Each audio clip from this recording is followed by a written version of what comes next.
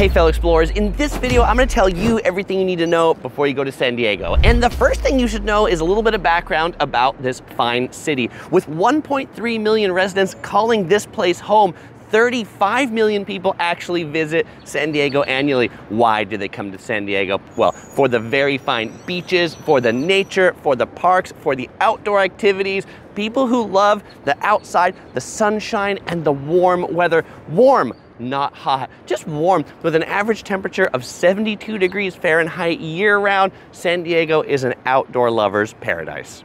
Animal lovers come to visit the San Diego Zoo, parents who love their kids visit Legoland theme park, and history and military buffs will appreciate that San Diego is home to the nation's largest concentration of military personnel with over 100,000 active duty service members in San Diego. And while most of the military stuff can only be seen from afar, actually right here shooting this intro, I saw a Navy ship just off the Oceanside Pier. One ship you can go on is the USS Midway. It's been voted TripAdvisor's #1 best thing to do in San Diego. It's a former aircraft carrier that's now a museum. You can see how sailors of days of old used to live on this ship. It's a pretty neat attraction. And by the way, there's plenty more to do in San Diego. I'm gonna get to more things to do at number 10. The second thing to know is just some information to help you get oriented to San Diego. And best place to get oriented is where I'm standing right now at the Cabrillo National Monument at the end of Point Loma. And each part of this video, by the way, I'm gonna shoot in a different part of San Diego so you get to see it as we go. But from here at this national monument, you can see downtown San Diego off in the distance. Here in the foreground, Naval Station North Island, where the real aircraft carriers dock. And just next to Naval Station North Island, you will see Coronado, which has been voted one of the best beaches in the USA. We'll talk more about that later when we get to beaches, but here is the statue of Juan Rodriguez Cabrillo. He is the first European to set foot on the west coast of the United States in the 1500s, and just beyond him, this landmass back here you see, this is Mexico. Now, talking about San Diego can sometimes be a little confusing because there's a San Diego County and then there's also a city called San Diego. That 1.3 million resident number I quoted earlier, that's in the city. The county has a little over 3 million people. The county's the bigger area. So in this video, I'll be talking about everything within the county, which to the south is bordered by Mexico, and to the north is bordered by Marine Corps Camp Pendleton, and then to the north of that is Orange County, home to Disneyland. Now, it's this huge Marine Corps base that really buffers San Diego from the great Los Angeles region that really keeps San Diego feeling unique and a little bit funky. Now, the county, quite big. It's roughly the size of the state of Connecticut. That's 70 miles along the coast of the Pacific Ocean and then 86 miles from east to west. San Diego is often referred to as a city of villages, with the different neighborhoods and associated cities having a very different feel and climate too. Much of touristy San Diego is around the coast. I'll go over the beaches when we get to section 6, but let's first start with some of my favorite neighborhoods. Looking at downtown, you'll find this situated along San Diego Bay. I showed it to you earlier from the Cabrillo National Monument. It's a very walkable neighborhood. It's home to the Convention Center and also the Gaslamp District, which is basically nightclub central in San Diego. Also home to Petco Park, our baseball stadium for the Padres, and the USS Midway Aircraft Carrier Museum I talked about in number 1. Around downtown, you'll also find some great attractions. Balboa Park is a really amazing urban park, home to the San Diego Zoo and about 17 different museums. Little Italy, just down the hill from Balboa Park, is your best spot to find Italian food. That's right. And where's this centered on? A street called India Street. I'm not kidding. India Street is the main street in Little Italy, and we'll talk about Italian food when we get to the food section, but I've got some really tasty suggestions for you in Little Italy. Hillcrest is home to the LGBTQ community and home to a great weekend farmers market. Down the hill from Hillcrest in Old Town, you're going to find a really neat state park that memorializes the beginning of San Diego.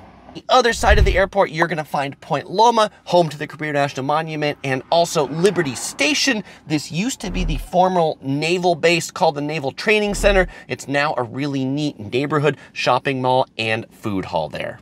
Across the bay in Coronado, in addition to a really great beach, you're also going to find the historic Hotel del Coronado. It's a Victorian-style beach resort built in 1888. In fact, it's the second largest wood structure in the USA. It's worth a visit even if you're not staying at the hotel. And you get there by crossing the iconic blue Coronado Bridge, or you can take the 15-minute ferry ride from downtown. Zooming out a little bit, the part of San Diego, south of San Diego Bay, this kind of whole area is often referred to as the creatively named South Bay.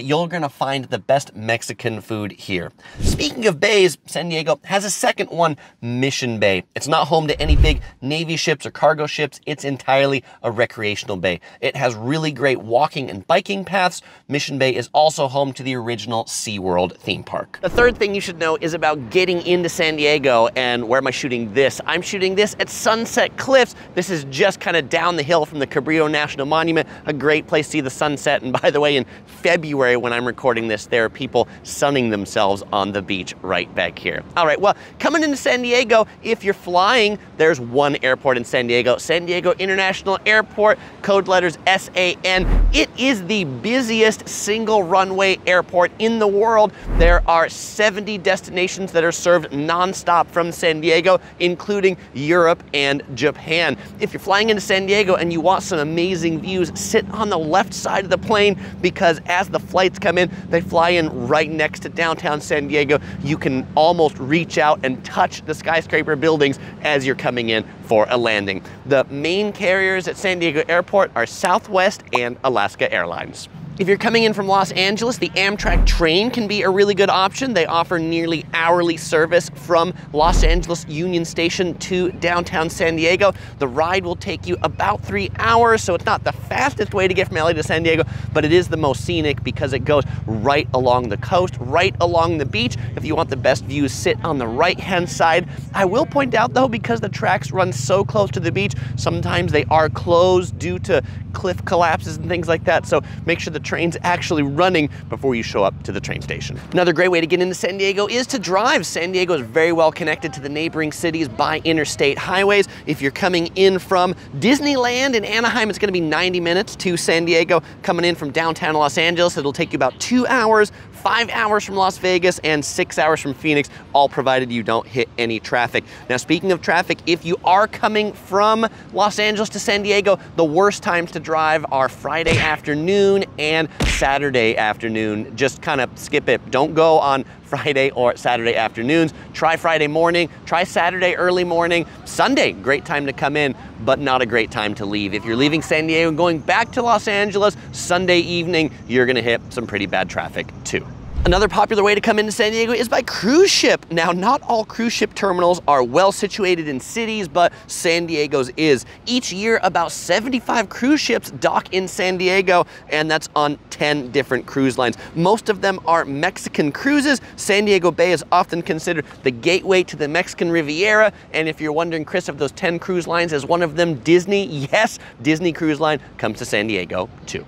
Fourth thing to know is about getting around San Diego, and one of the best ways to get around is to walk. Now, San Diego's big, so you're not gonna be walking everywhere, but a lot of the neighborhoods are really quite walkable.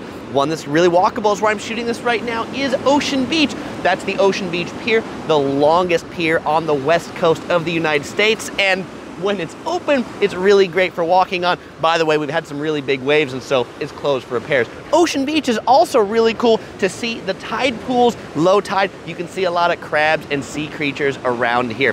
What are some other good ways to get around? Well, if you got a car, driving pretty good in San Diego. Most of San Diego, particularly the beaches, have free parking. You will find paid parking in the downtown areas. Bring a few quarters or even your credit card for the parking meters there. Mode of transport that's really popular for local San Diegans is bicycle, particularly in the beach communities. There are a lot of great bicycle paths. Where we're gonna go to next, Mission Beach. There's a great boardwalk that goes from Mission Beach to Pacific Beach that you can ride your bike on, skateboard, roller skate, a lot of fun for wheeled transportations. If you didn't bring a bike, you'll find a ton of places to rent bicycles in the beach communities. You can also do the, rent by the app scooters that you'll find littered throughout the streets here in San Diego.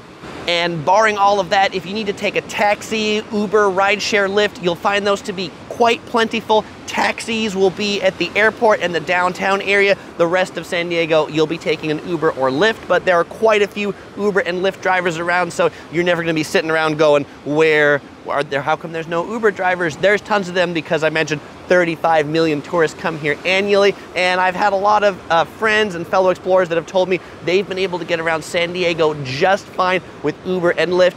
And the trolley. San Diego has a really good light rail system. It's called the San Diego Trolley. The trolley has 62 stations across the city. It comprises 65 miles of track on 3 different lines. It's really great if it goes where you want to go. It doesn't go everywhere. It doesn't go to the beach communities. It doesn't go to the airport, so you'll need to take some other form of transit to go there. San Diego does have a bus, but I find the bus isn't really that useful to go to tourist destinations either. You should also know about when to go to San Diego, and although I mentioned that San Diego is a great year-round destination with that average 72-degree Fahrenheit temperature, there's definitely some parts of the year that are better than others for particular activities. If you want to come to the beach, the best months to come to the beach are July, August, and September.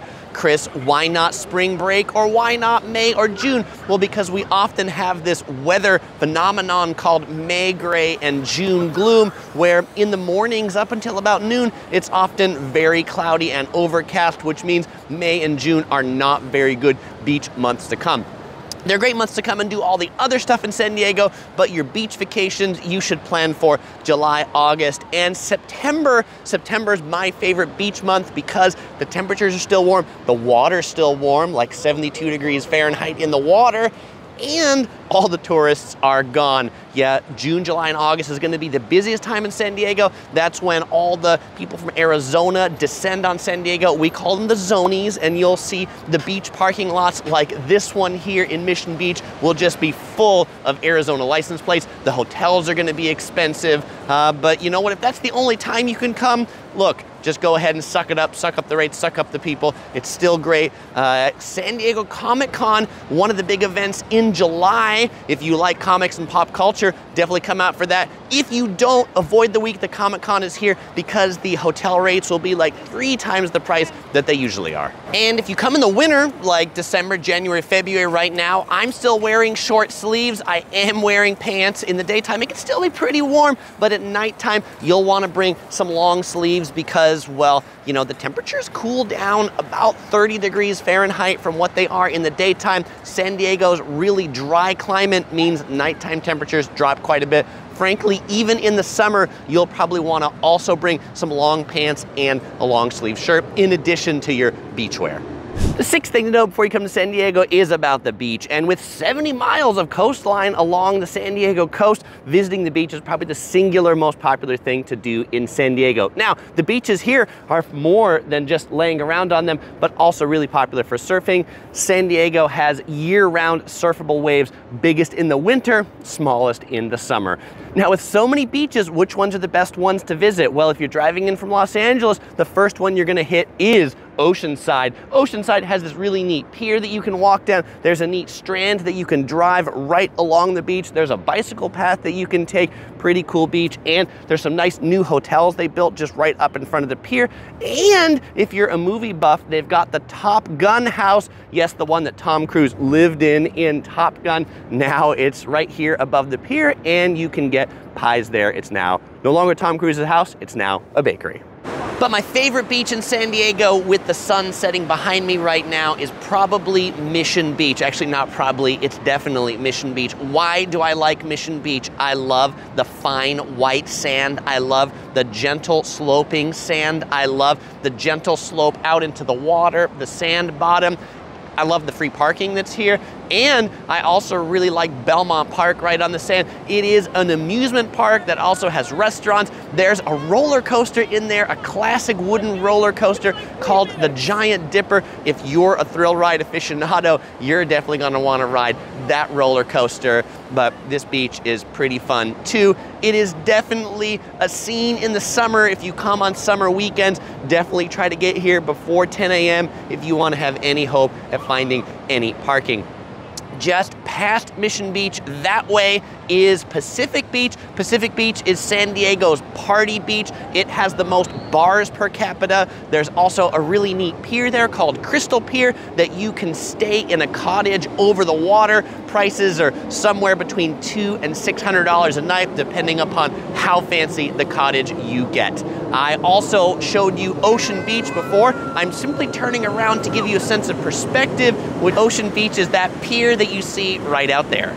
If you're coming to San Diego as a family with younger kids, two of the best beaches for you are Coronado, home to that Hotel del Coronado. It has a really gentle slope and some of the smallest waves in the summer. La Jolla Shores is also home to some really small waves, great for the young kids too. If you go to La Jolla though, definitely be aware of the stingrays. Do the stingray shuffle because the small waves means that there's actually a lot of stingrays there. They like the ocean bottoms when it's really calm. The next thing to know before you go to San Diego is about food. If you watch my videos a lot, you'll know I'm a bit of a foodie, but I'm a cheap foodie, so I don't like my food to be too expensive. So first let's talk about pricing, and then we'll talk about some of my favorite things to eat in San Diego. Food in San Diego is more expensive than food in Los Angeles. There's about a 30% food premium on food in San Diego than in LA. And where that premium gets more expensive is in the beach areas, and where it gets even more expensive is in the gas lamp district. The gas lamp district downtown San Diego is the most expensive place to eat. The restaurants here cater to tourists. They try to make themselves look very, very nice on the inside, and so they spend all of their money on the rent and on looking nice, and not quite as much of it on the food. So if you were eating in downtown, you want a sit-down place that won't break your wallet. My favorite is the Old Spaghetti Factory right here. It's actually a mini chain across the US. They do really good spaghetti and meatballs. If you want their unique dish, check out the pasta with Mazithra cheese. It's kind of a Greek cheese. It's been an institution in San Diego in the gas lamp forever. Outside of the gas lamp district, if you want burgers, my favorite burger chain anywhere is In-N-Out Burger. They have tons of location across San Diego. Shake Shack has opened a few locations here as well. And because San Diego is just north of Mexico, the Mexican food in San Diego is going to be some of the best you're going to get anywhere in the US. So make sure you eat Mexican restaurants. And the quintessential Mexican food item to eat in San Diego is the fish taco. Ensenada style, which makes it a battered and fried fish taco. But the quintessential San Diego Mexican experience is at a taco shop. And there are these chains, it's kind of known as the Birdos. They started with Roberto's, Alberto's, Edelberto's. If the restaurant ends in Birdos, you know it's classic San Diegan taco shop food. There's, I think, something like over 50 or 80 taco shops in San Diego that end with Birdos. It's pretty crazy. San Diego also has a thriving microbrew beer scene. If you are into beer, you'll want to check out a few of these breweries. Some of the most well-known are Karl Strauss and Stone Brewing, but explore some of the smaller ones and find a new favorite for yourself. Speaking of beer, if you're looking for nightlife, the gas lamp district in downtown has a lot of bars that tend to the upper end club side of things. If you're looking for something more like high-end evening cocktails, the gas lamp district, a lot of these restaurants turn into nightclubs at night. If you're looking for more of a bar experience, Pacific Beach has the largest collection of bars anywhere in the city of San Diego. And if you like your bars more on the divey side, then check out Ocean Beach. You can totally do a dive bar crawl there. The next thing to know before you go to San Diego is about hotels, where to stay. And I have 4 main recommendations, but it kind of depends on what you want to do. My number 1 recommendation is downtown San Diego. Downtown San Diego has the largest collection of hotels in the city, pretty nice hotels. The Marriott Marquis, one of the signature hotels right here. Also just this way is the Hyatt Manchester Grand. I've got a review of that Hyatt Manchester Grand in case you want to watch it. These are right on the harbor, so a lot of the rooms have pretty nice views. Though the one caveat about staying in downtown San Diego is the parking's really expensive. I think I mentioned that earlier, so just factor that into your pricing. If you want a little cheaper parking and you're planning to rent a car, then you can check out Mission Valley. Mission Valley, it's about 5-6 miles from downtown. The hotels there will be a little less expensive and the parking will be cheaper as well. Old Town, it's kind of between downtown and Mission Valley, another good area close to the airport. Hotels not quite as nice, but you can get a few more bargains in Old Town. And finally, my 4th recommendation would be if you're visiting Legoland, you might want to consider staying up in Carlsbad. One of my favorite hotels in all of San Diego is the Park Hyatt in Carlsbad, the Park Hyatt Aviara. If you're interested in checking out that review, link in the description below. It is San Diego's best resort. And the 10th thing to know is about some of the other great things to do in San Diego. And the first one I want to talk about that I haven't really mentioned in detail already is Balboa Park. It's the cultural hub of San Diego. It's definitely worth at least a morning or afternoon visit. There's 17 museums there, a great natural history museum, science museum, and if you like comics and you didn't come here for Comic-Con, the San Diego Comic-Con Museum is there too. The park itself has free admission. You just have to pay admission to go into the actual things. Now, where I'm standing right now, Belmont Park at Mission Beach. I know I covered the beach before. I talked to you about this roller coaster, but there's so much more here at Belmont Park. There's a whole bunch of other rides, like a carousel and other thrill rides. Admission to Belmont Park, also free. You just pay a little bit to go on the rides. If you enjoy hiking, San Diego also has a ton of great hiking paths. One of the most unique is at the Torrey Pines State Reserve, located just north of La Jolla. It's set high atop an ocean bluff. It's home to the unique Torrey pine tree, only grows here in Torrey Pines in San Diego.